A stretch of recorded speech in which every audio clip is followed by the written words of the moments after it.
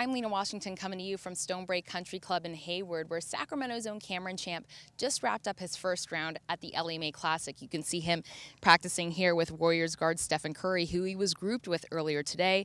Champ just picked up his first win as a pro 3 weeks ago, but he hasn't lost sight of where he came from. And earlier this week, we caught up with the North Highlands native as he shared his vision for creating positive change in his community, starting with him and his father, Jeff, taking over Foothills Golf Course. We're making golf free for all kids. So the only way to play at our golf course is through academics and through community service. He's only 23 years old, but rising golf star Cameron Champ already has a foundation in his name, raising money with the tournament and an auction at Whitney Oaks Golf Course in Sacramento. All that money will go towards the kids, go towards the programs that we're trying to achieve.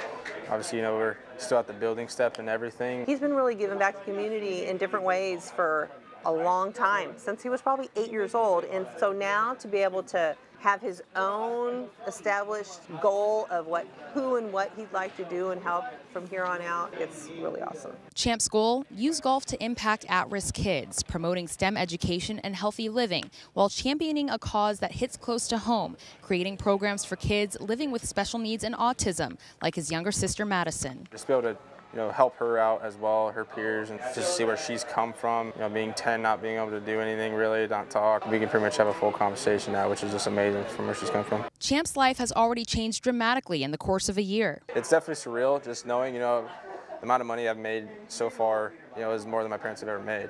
Now the kid from North Highlands, who came from so little, is seeing his parents' sacrifices pay off. It feels dreamy because it's, you live in it on a daily basis, but then when you think about it, it's like, is this really happening? And yes, it is. In Hayward, I'm Lena Washington, ABC 10 Sports.